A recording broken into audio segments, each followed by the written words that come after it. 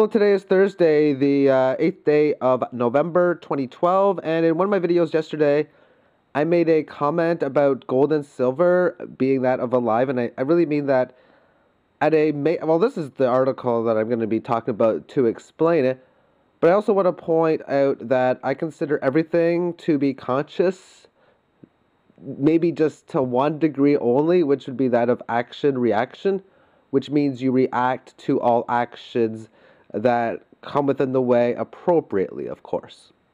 So with that being said, I want to read this article from message2eagle.com, which is entitled Quest for Cosmic Origins of Gold and Silver. So let's get started.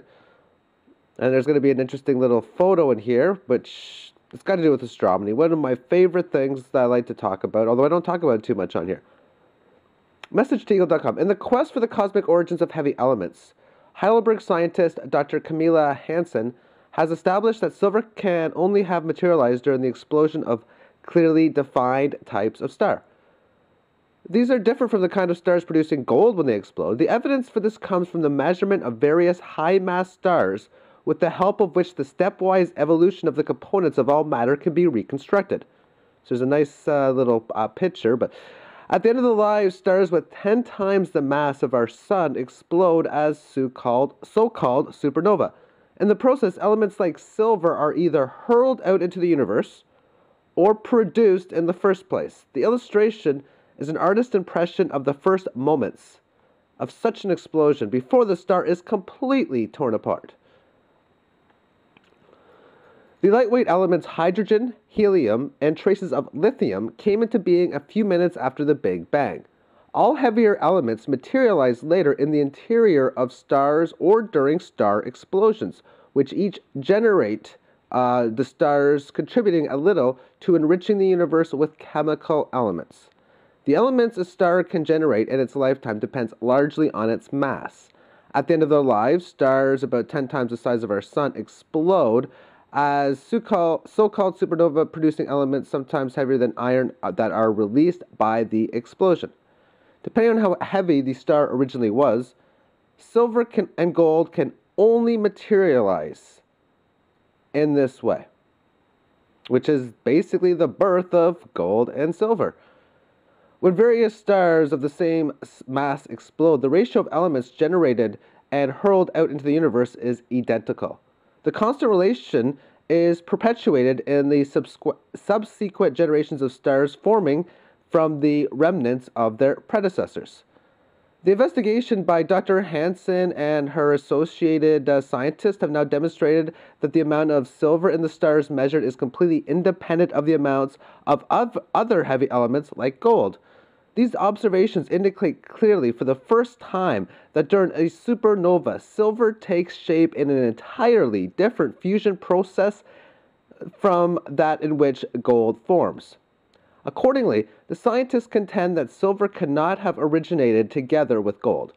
The elements must have materialized from stars of different masses.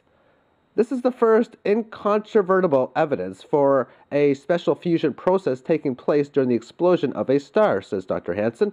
Up to now, this had been more speculation. After this discovery, we must now use simulations of these processes in supernova explosions to investigate more precisely when the conditions for the formation of silver are present. That way, we can find out how heavy the stars were that could produce silver during the dramatic demise. Okay, the other thing I like is simulations too, and I wanted to just make a quick note that's sort of off topic, but on that of simulation, which is the imitation of the process operation of a real-world process or system over time, and I love doing simulations whenever I can. I'm a fan of it. And I'm thinking, with very high-tech technology, you could do a simulation for the 3 different economies that I consider to be hard, neutral, and easy. Hard being the fiat empire. You set up a simulation for world situations to go through the loan type cycles that we're going through right now. We'll probably see exactly on the computer what we're seeing right now. Do a simulation for what a gold/silver honest money system would be like, and then you do a simulation of a resource-based economy. At least you get more information, or you'd be better off determining where you go from there at that point there, because simulations can really help do it, are getting to conclusions of things without having to go through real actual events and taking the hit kind of deal. Sort of like if you're playing the stock market game, you want to simulate yourself how a strategy does before you put it into action kind of deal. And then when you see it does well, then you put it into action. But that's all. But this is all about, of course, the gold and silver, which is all over the universe. In fact, 98% of the universe is only two elements: hydrogen and helium. Just an interesting little point, and take care.